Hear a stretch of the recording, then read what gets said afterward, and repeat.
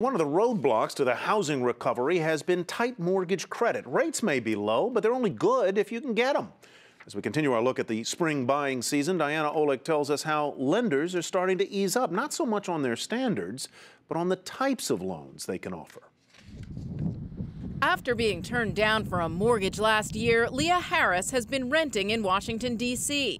Now she is finally moving into a home of her own. I tried last year at about the exact same time, and nothing was different than it is now. Same income, same assets, pretty much everything was identical. In time for spring, mortgage credit is beginning to thaw, specifically the return of the low down payment loan.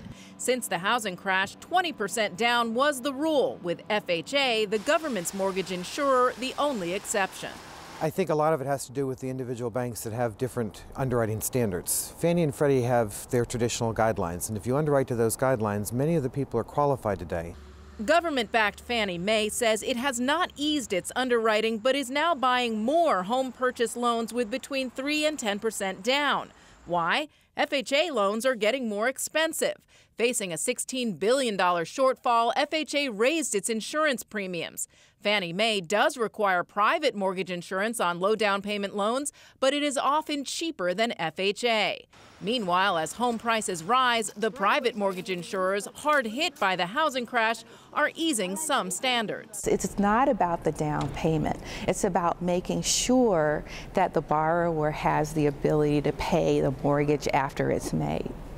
Also fueling more loans are more home buyers, especially first-time home buyers who need that low down payment mortgage. Until now, they've been largely sidelined by either tight or pricey credit. The low down payments are necessary for the first-time buyers so we can have the second-time buyers moving up. Banks are also easing up because as mortgage rates rise, their refinance business is drying up, putting the focus back on home buyers. For Nightly Business Report, I'm Olick in Washington.